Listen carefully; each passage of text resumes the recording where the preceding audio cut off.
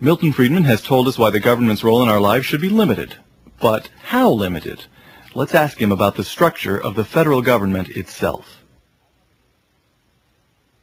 I have a list here of the 14 cabinet departments. Now, 14 is a lot for television, so I want to just go right down the list quickly and have you give me a thumbs up or thumbs down. Keep them or abolish them. Department of Agriculture. Abolish. Gone. Department of Commerce. Abolish. Gone. Department of Defense. Keep. Keep it. Department of Education. Abolish. Gone. Energy. Abolish.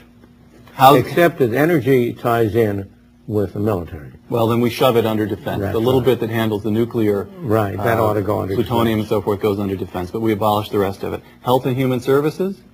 There is room for some public health activities to prevent contagion, such a thing as, for example.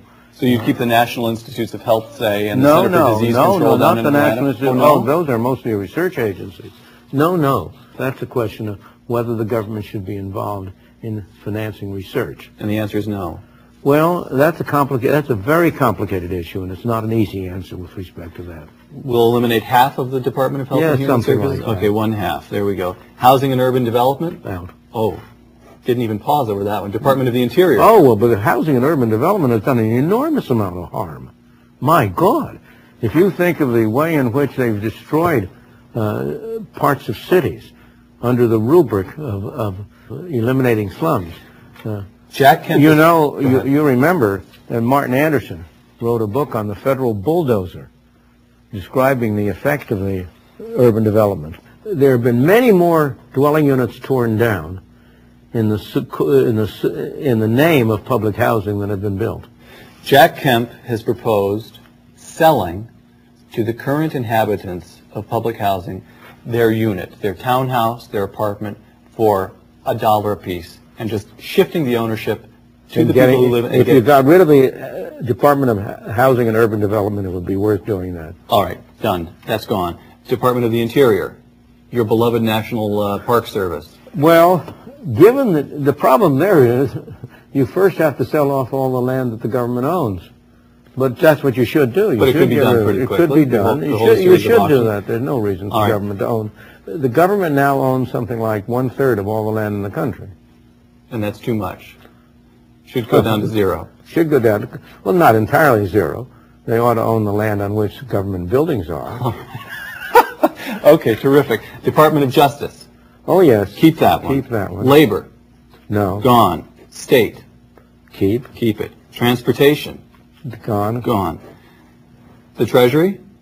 You have to keep it to collect taxes. All right, collect taxes through the Treasury. Veterans Affairs? You can regard the Veteran Affairs as a way of paying essentially salaries for services of those who have been in the armed force, but you ought to be able to get rid of it. You should be able to pay it off. Pay it off. Pay off lump sums, perhaps. That's right. And just get rid of it. Okay, Milton Friedman, if you are made dictator for one day, the next day the American government... No, I don't want to be made dictator. You wouldn't? I don't believe in dictators. Okay. I believe we want to bring about change by the agreement of the citizens. I don't believe in arbitrary rule. Let me put it this way then. If we can't persuade the public that it's desirable to do these things, we have no right to impose them, even if we had the power to do it. All right. From 14 departments down to basic fundamental functions. What are its fundamental functions? Preserve the peace, defend the country. All right. Provide a mechanism whereby individuals can adjudicate their disputes. That's the Justice Department. Protect individuals from being coerced by other individuals. The police function. Right. And now, this is both the central government and the state and local governments. The police function is primarily local and central. Right. And those are the fundamental functions of government, in my opinion. Milton Friedman, thank you very much.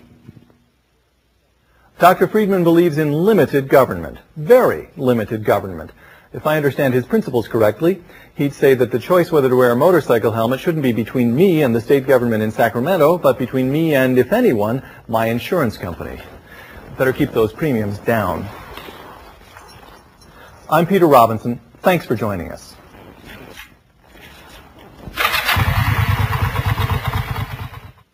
For more information, visit our homepages at www-hoover.stanford.edu or kteh.org.